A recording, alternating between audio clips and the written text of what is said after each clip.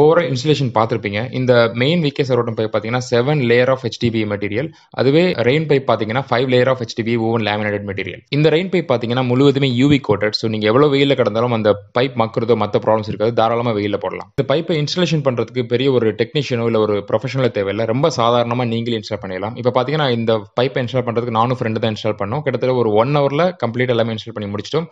ரொம்ப easy installation method. இந்த VK சர்வோட்டம் அப்புறம் இந்த ரெயின் பைப் பார்த்தீங்கன்னா ரொம்பவே ஃபிளெக்சிபிள். ஸோ அது வந்து ஈஸியா ஒரு ஃபார்ம்ல இருந்து இன்னொரு ஃபார்முக்கு மடிச்சு எடுத்துட்டு போயிட முடியும். இப்போ இந்த 1 ஏக்கர் பாய்ச்சாச்சு, நான் அடுத்த ஒரு ஃபார்முக்கு மாத்தணும்னா ஈஸியா எல்லாத்தையும் டிஸ்மேண்டில் பண்ணி ரோல் பண்ணி பக்கத்துல உள்ள ஃபார்முக்கு போட்டு ஈஸியா டிஸ்மேண்டில் பண்ணிக்க முடியும். ரொம்ப ஃபிளெக்சிபிள்.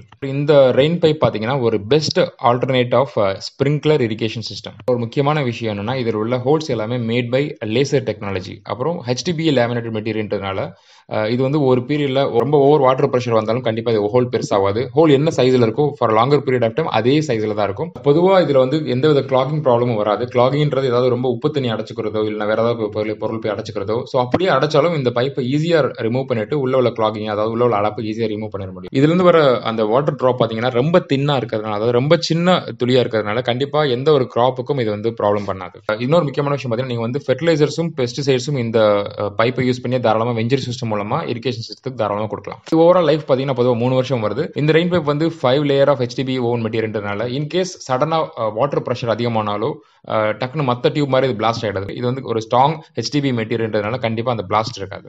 பொதுவாக எந்த மாதிரியான செடிகளுக்கெல்லாம் யூஸ் பண்ணலாம், பொதுவாக எந்த மாதிரியான வெள்ளாமைகளுக்கெல்லாம் யூஸ் பண்ணலாம் அப்படின்னு பார்த்தீங்கன்னா தக்காளி, வெண்டைக்காய், கத்தரிக்காய், கீரை வகைகள், கொத்தமல்லி, வெங்காயம், பெரிய வெங்காயம், இந்த மாதிரி எல்லா விதமான கிராப்புக்கும் ரொம்ப தாராளமாக யூஸ் பண்ணலாம். அண்ட் அதுபோக நிறைய பண்ணைகளில் மாடுகளை குளிப்பாட்டுறதுக்கு யூஸ் பண்ணலாம். இப்போ நீ இந்த வீடியோவில் பார்க்குற மாதிரி கண்டிப்பாக நிறைய பண்ணைகளையும் மாடுகளை குளிப்பாட்டுறது ரொம்ப சிக்கனமான முறையில் யூஸ் பண்ணலாம். அப்புறம் ரெயின் டான்ஸ் பார்ட்டிக்கு கூட யூஸ் பண்ண முடியும். ஓவரால் இந்த விகே ரெயின் பைப் என்னென்ன விலைகள் அவைலபிளா இருக்குன்ற பிரைஸ் லிஸ்ட் நீங்க இப்ப பார்க்கலாம். அதே போல விகே ரெயின் பைப் அமேசான்லயும் அவைலபிளா இருக்கு. இந்த அமேசான் லிங்க்கும் கீழே டிஸ்கிரிப்ஷன்ல இருக்கு.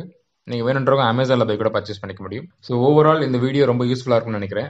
கண்டிப்பா இது போல வேற ஏதாவது உங்களுக்கு ஒரு எக்யூப்மெண்ட்டோ இல்லை வேற ஏதாவது ஒரு விவசாயம் சம்பந்தப்பட்ட ஒரு பொருளை ரிவ்யூ பண்ணணும்னு நினைச்சீங்கன்னா எனக்கு தாராளமாக கமெண்ட்ல சொல்லுங்க என்ன மாதிரி ஒரு பொருளை ரிவ்யூ பண்ணலான்னு.